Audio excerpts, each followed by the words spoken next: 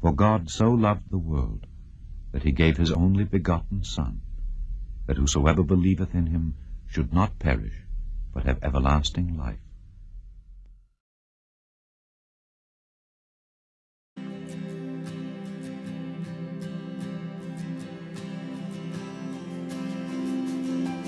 The splendor of the King, clothed in majesty, let all the earth rejoice. Hello, I am a concerned citizen and a sinner by nature, who, by the grace of God, has been reborn and has cut off from the old man and become a new man by being reborn by water and the Spirit, just as Jesus mandated. Being reborn does not mean you do not have fallen nature. It just acknowledges that you are at war with it. I believe we live in a nation that God has blessed because he has providential work for this nation to do. Standing up to Hitler and atheistic communism were important contributions that only America could have done. But as I watch our country drift into secularism and embrace practices that are sinful, I'm increasingly alarmed that we will lose our blessing and our usefulness to God and fall like a rotten piece of fruit. All the media pundits say this election is about jobs, and jobs are important. But could it be that from God's point of view, there are even more important issues that should take center stage? To name one that escapes all discussion is the fact that up to 7 out of 10 children do not have a father. Without a father's firm discipline and guiding hand, a child can quickly go astray. Without a father, many times a GAN figure will be a substitute. Without a father as a disciplinary figure, many times a child grows in the path of least resistance, following the voice of his fallen nature.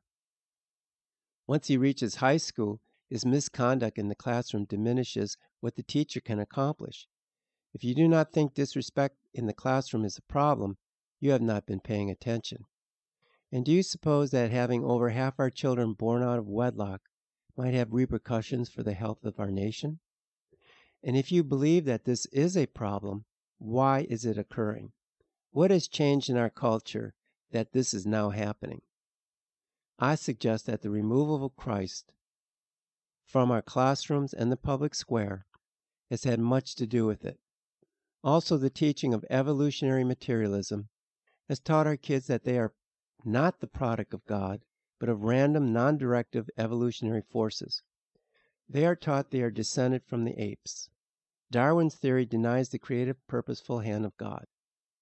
Now, on the other hand, people who believe we were made by an intelligent design, by a loving God who gave life from life, feel this way, as David so nicely expressed. For you formed my inward parts. You knitted me together in my mother's womb. I praise you, for I am fearfully and wonderfully made. Wonderful are your works. My soul knows it very well. My frame was not hidden from you when I was being made in secret, intricately woven in the depths of the earth. Your eyes saw my unformed substance. In your book were written, every one of them, the days that were formed for me, when as yet there was none of them. Our education system robs the internal spirit and force feeds our kids this evolutionary atheistic nonsense. Think about it. The simplest thing needs a blueprint, a design. You cannot have a pencil, a mousetrap, or a car without a design. A design means a designer. Now think about how complex a cell is. Far more complex than the most modern jet plane. Think of what it does. Say you just drank a soda and your blood is overloaded with sugar, and if it is not taken out quickly out of your bloodstream, you will die. The cell looks up from the DNA the instructions on how to make insulin. The part of the code that creates this is marked front and back. Then that code is reproduced in a strand of messenger RNA. Once the instruction set is made, it is sent out of the nucleus into the cell, where the code is read by the mitochondria, and the raw amino acid products are assembled in the proper sequence to make insulin. Then it is tagged with an address and escorted to where it is to go. The complexity of the process boggles the imagination. Bill Gates referred to DNA as being code far superior to any code man has made. Do you really think this evolved from accidental mutational forces? Even given an infinite amount of time, randomly hammering boards together will not give you a home. Same with a cell. And the things a cell does could take generations of study. It is that complex and elegant. Anything with complex functioning cannot be built hit or miss in small increments, as Darwin's theory insists. For example, for a reptile to slowly turn into a bird over a vast span of time, the wing would be non-functioning impediment to it for numerous generations. The species would not survive with a non-functioning appendage that drags it down. No, it would have to come fully functional, as indeed the Bible says it was. And God made the beasts of the earth after their kinds, and the cattle after their kinds, and everything that creeps upon the earth after its kind. And God saw that it was good. Imagine for a minute a wagon evolving into a car. While the engine was evolving, it would be in a non-functioning state. It would be a real drag on the wagon's functioning while it was evolving, so it would not survive its purpose to carry things. The motor has to come completed for it not to be disastrous for the wagon. So many of Darwin's ideas fall flat, and many scientists since the discovery of DNA and the fine-tuning of the universe have abandoned Darwin's theory, just like many economists have abandoned Marx's theory. Speaking of Marx and materialist philosophers that deny God and Christ, they eagerly embraced Darwin's materialism because it supported their atheistic philosophy. You have to wonder why we force kids to learn something that was deeply embraced by the worst tyrants of the past few generations. Marx, Hitler, Lenin, Mao, and Stalin were all enchanted with Darwin. It gave credibility to their materialistic outlook. The statist believes there is no God, hence all rights are derived from the government. In this country, we believe our rights are inalienable and that they are derived from God. And that is why this country is so wonderful, because our system is based on godly truth. But our system has been infiltrated. Our children are being taught materialism under the guise of science. Who is responsible for this? Jesus said, "Ye are of your father the devil, and the lusts of your father ye will do." He was a murderer from the beginning, and abode not in the truth, because there is no truth in him. When he speaketh a lie, he speaketh of his own, for he is a liar and the father of it. Peter says, "Be self-controlled, be alert, for the enemy, the devil, prowls around like a roaring lion, seeking whomever he can devour." Is it under any wonder that while we were not alert, our colleges became infiltrated by the radical left, which indeed had an agenda for our kids and our nation? And we slept as prayer, Bible readings, and the Ten Commandments were removed from our children's education. And since abortion has been made legal, the death of 35 million babes in the womb is the result. What especially is alarming is the homosexual agenda to teach the very young that this practice is normal, even admirable. Barack Obama, speaking to the homosexual community, said that a man and a woman is just as admirable as the traditional man and woman. We see a time in which we as a nation finally recognize relationships between two men or two women as just as real and admirable as relationships between a man and a woman. He wants the Democratic platform to include homosexual marriage. His deputy czar for school safety is a pro-homosexual activist leader who wrote The Queering of Elementary Education, advancing the dialogue about sexualities in schooling. In a nutshell, the homosexual agenda is to teach the very young that the homosexual lifestyle is normal and admirable. That Obama would allow this man into our children's school bespeaks a complete rejection of the Word of God. The innocence of children is a very important value. It's a value that our own culture has neglected, and the price of that neglect has been concrete harm, real harm, to an awful lot of innocent young people. We need to do something about it. Now, one thing we can do about it is not make it worse. And what threatens to make it worse at the moment is the appointment of Kevin Jennings to a deputy assistant secretary position in the Office of Education with responsibility for safe and drug-free schools. Schools that are safe for children are schools that respect the rights of parents, and they're schools that respect the innocence of children. Children don't need to be learning about homosexual practices in elementary school. They don't need to be learning about sexual practices of any type in elementary school. But Kevin Jennings and people who are associated with him have been promoting just that. Jennings is the author of a foreword of a book called Queering Elementary Education. Well, we don't need elementary education to be queered, but what Jennings is signifying by that term, queering elementary education, is a desire to use our elementary schools, in defiance of the wishes of parents, to use our elementary schools to teach pro-sexual liberationist, pro-homosexualist propaganda. That's bad. That's got to be opposed. And we at the American Principles Project are going to take the lead in opposing it. We all know the story of Sodom and Gomorrah. You do not need a Bible to know it is pure foolishness for a man to mate with a man or a woman with a woman. And there are serious health concerns when you disobey the natural biology. So why would you teach our kids that this is an admirable lifestyle? What does the Word of God say about this? The book of Corinthians says, "Do you not know that the wicked will not inherit the kingdom of God? Do not be deceived. Neither the sexually immoral, nor idolaters, nor adulterers, nor male prostitutes, nor homosexual offenders, nor thieves, nor the greedy, nor drunkards, nor slanderers, nor swindlers will inherit the kingdom of God." And that is what some of you were. But you were washed, you were sanctified, you were justified in the name of the Lord Jesus Christ and by the Spirit of our God.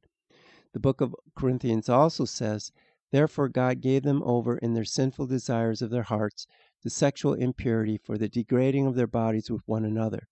They exchanged the truth of God for a lie and worshipped and served created things rather than the Creator, who is forever praised. Amen." The book of Romans says, "Because of this, God gave them over to shameful lusts. Even their women exchanged natural relations for unnatural ones. In the same way, the men also abandoned natural relations with women and were inflamed with lust for one another. Men committed indecent acts with other men and received in themselves the due penalty for their perversion." We are not bound to Old Testament law, but this is what God said. "If a man lie with mankind, as he lieth with a woman, both of them have committed an abomination." So is God a hateful God, and are Christians haters because they believe this to be true? Christians know that we are all born in a state of original sin due to the fall. We all fall short of the glory. We all have a sin that crouches at our door. It is okay to say we were born that way, because we probably were. But it is wrong to say that because you are a natural womanizer or a born thief, that you should practice these things. The same with homosexuality. You may have been born with this, but just as the thief should overcome the promptings of his fallen nature, so should the homosexual. You do no favor to the homosexual to tell him his lifestyle is admirable and give him a month to have pride over it. In fact, why would President Obama want a gay and transgender pride month? For that matter, wouldn't it be silly to have a heterosexual pride month? What's to be proud of? It sometimes boggles the imagination to see how politicians pander for votes. You do the sinner a favor by telling him he has a deliverer who understands his condition and can set the captive free. By being reborn by water and spirit into Jesus' family, you will be given the tools you need to master your fallen nature and subdue the enemy through the Word of God. Don't tell the sinner to go on sinning because it's in his genes, that it's okay. Now you've helped him stay in a lifestyle that, for most, result in an early death and disease. If the Bible is right, and there is not repentance, also that person will not see the kingdom of heaven. The homosexual has a much brighter outlook if he can repent his lifestyle and be reborn. That is why Christ came, to set us all free. Until you are reborn, you are a slave to sin. You will ride high and mighty for a while, but sin always cheapens and sickens. Also of concern is President Obama's associations with Marxists. Diversity czar Mark Lloyd praised the revolution of communist leader Chavez, who would like to destroy the U.S. In Venezuela, Chavez really had an incredible revolution, democratic revolution, to begin to put in place things that were going to have an impact on the people in Venezuela. The property owners and the folks who were then controlling the media in Venezuela rebelled, worked frankly with folks here in the U.S. government, worked to oust him, but he came back in another revolution, and then Chavez began to take very seriously media in this country. And we've had complaints about this ever since, media and social change. White House Communications Director Anita Dunn told a high school class she looked for inspiration from Mao Zedong. Mao was the communist butcher who had children rat on their parents so he could kill them. He killed over 20 million of his own people in the Cultural Revolution, which he devised to keep power. And then the third lesson and tip actually come from two of my favorite political philosophers, Mao Zedong and Mother Teresa, not often coupled with each other, but the two people that I turn to most. How could she praise a man more hideous than Hitler? President Obama in his teens was mentored by a man just named Frank in his memoir, but we now know Frank to be Frank Marshall Davis, a communist who believed in the overthrow of our system and replacing it with atheistic communism. Barack Obama began his first campaign out of the home of domestic terrorist Bill Ayers. This does not seem to bother the mainstream press. To me, it just shows how far we have drifted from God-centered values. So, who to vote for? If you are a Christian, please consider this. Just like two thieves at the cross, I liken to the left and the right the political parties. Both were thieves, but the one on the right recognized Jesus and acknowledged God's salvation plan and was saved.